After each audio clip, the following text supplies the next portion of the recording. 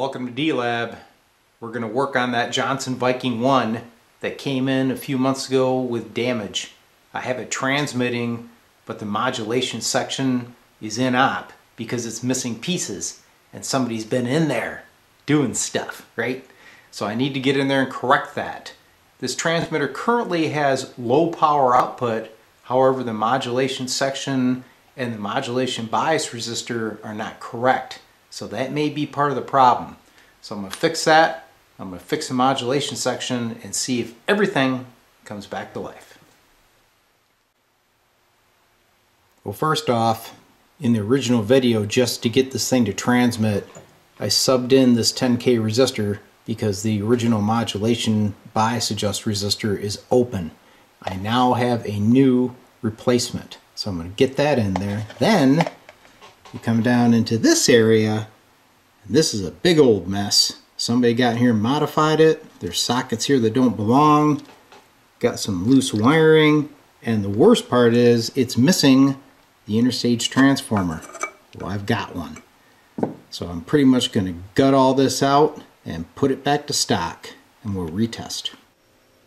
Alright, so as I've said in the past, when you're in this type of situation where something's been highly modified and does not even resemble the print, the best thing to do is just carve it out, because it's all wrong anyway. Just get it out of your way, get the clutter out, clean it up, and start over. So in case you're wondering, yes, the modulation transformer itself is fine. You can see I'm at the center tap there, and up above there's a plate of one of the 807s, and there is the other. So we pretty much have equal resistance, so it's worth fixing it. Well, there's the pile removed from the modulation input section. Now we still have these two 9-pin jacks, which were not stock either. They used to be a 7-pin for the 6AU 6 tubes.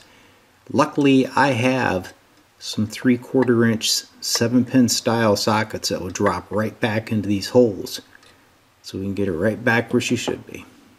Alright, the old 9-pin sockets are out. You can kind of see the witness mark of where the old originals used to sit. Luckily, I've got these nice 3/4 inch mount sockets. Try to show you how they go in around my camera. I purchased these through surplus sales in Nebraska years ago. I believe they're old cinch. They're the real McCoy. Let's get them in. Alright, I got the new 7-pin sockets installed, and I've cleaned up the audio area. So I'm going to get wiring on that. I also changed out the 20K modulation bias resistor. Here's the old one, and I didn't realize, but it was actually a 50K in the place of a 20. But either way, it's open, so it's junk. Alright, let's get to work on that audio section. Well, there's the audio input section rewired for the 6AU6s like it was stock. Now it's time to get that Interstage transformer installed. We're getting close to firing it up. Alright, so that was quite the job, but the audio section is rewired. There's the Interstage transformer. Of course, I already showed you the tube wiring. If you look here, you can see I made a temporary connection just to inject some audio, because I'm going to be changing out that front jack, so I'm not going to make that permanent. And I also added the 100 ohm resistors going to the grids of the 807s that in this design they didn't use, but in the Viking 2 they added it, so I put it in. Alright, so here's the initial test after the modulation section repair. So I'm hoping for good things, because that 20K resistor was actually the wrong value. It was 50K. So I'm thinking that that was affecting the screen voltage going to the output tube. And of course we know the modulation was dead because everything was missing, right? So I would not recommend testing a transmitter like this, because this thing's wide open. So it's probably going to spew RF all over in the shop. But I have to do it at this point because the cabinet was damaged, and I need to be able to get to that modulation slide adjust resistor underneath if the mod current's wrong, right? So I'm going to cut to a close-up so you guys can see the metering and we'll see where we're at. I've got the Viking 1 into this dummy load watt meter combo. In the past I was only able to get about 60 watts out of her. Alright, so we're warmed up. Here's my grid, all kinds of grid. So that's a good sign. Alright, go to plate. I'm in CW mode right now.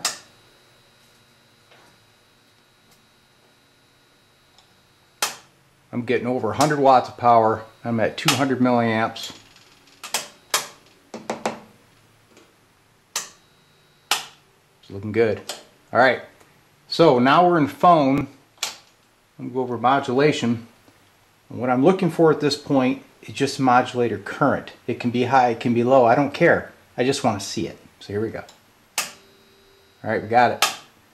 Got approximately 40 mils, but let me see what my plate is. There's a little bad spot in that, but there's about 230 mils. Here's my grid. Oh, this is my meter switch messing with me. See there? It's actually higher. Let me clean that. So I just hit the switch with a little bit of deox. Let's see now what our current is. Look at there. Yeah, it's still a little flaky. But it's in tolerance, okay? Could be a bad connection on the back of the switch. I'll have to take a look at that. But I'm getting well over 100 watts. And I've got 50 to 70 milliamps of modulation current. It's exactly what you're supposed to have. So I'm going to flip this thing down and I'll inject some audio into the mic jack and see if this thing will actually modulate.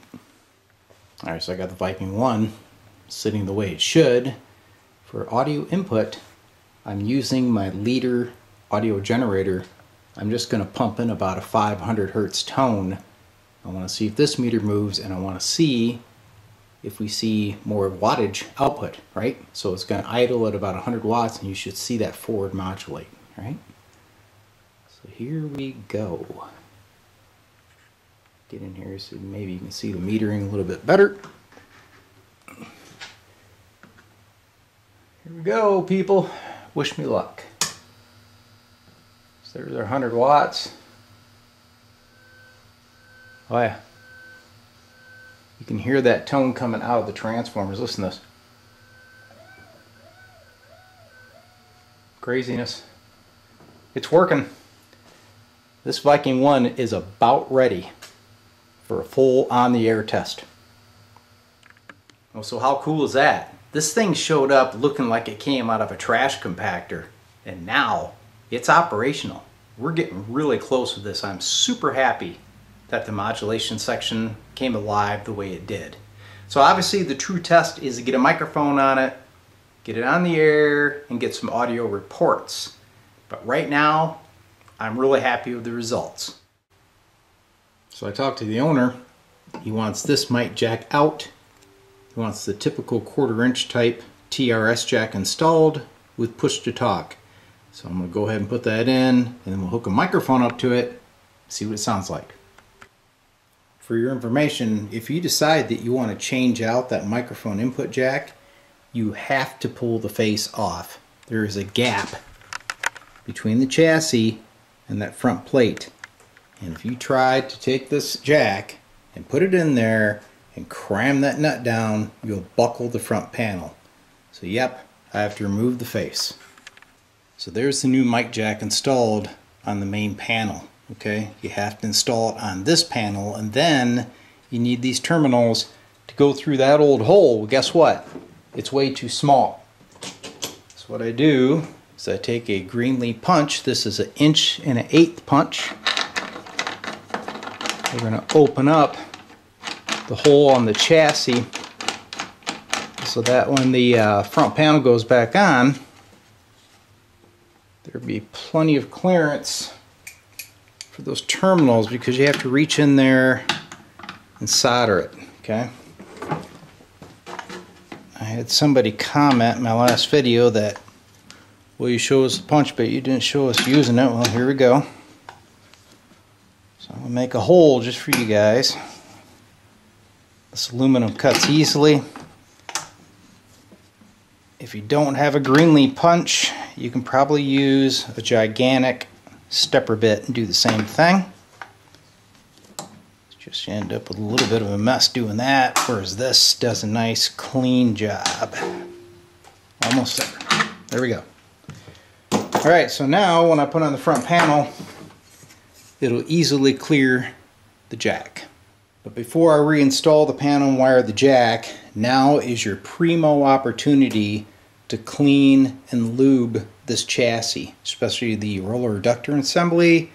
And you remember I had some flakiness with the meter switch, and looking at the back of it, it's kind of tarnished. So I'm going to go ahead and deox things, clean and lube it, then I'll put the front panel back on. Alright, got the front panel on, so let's flip it on its side and see how much clearance I have on that new mic jack. So there she is, new TRS jack installed, plenty of clearance, easy to wire. So I'm sure you're asking, why put in the TRS type jack if you're just going to go into it with audio? What's the other terminal for? Yep, it's for the push-to-talk module. So this Viking 1 will get the D-Lab K1 push-to-talk. Now I've already showed this installation several times in Viking 2s, so I'm not going to repeat the performance. But I will cut back showing the final wiring going to the plate switch, the TRS jack, and the wiring that goes to the module. Alright, K1 module is all wired up, as well as the new microphone input jack. I'm going to get this thing flipped over, get the knobs back on it, we'll give it a test. Alright, so I did notice that the 807 plate resistors were missing. Somebody had wired that direct, and the wiring itself was pretty frayed, so I replaced it. So now I've got a microphone hooked up to the Viking 2 so we can hear what it really sounds like.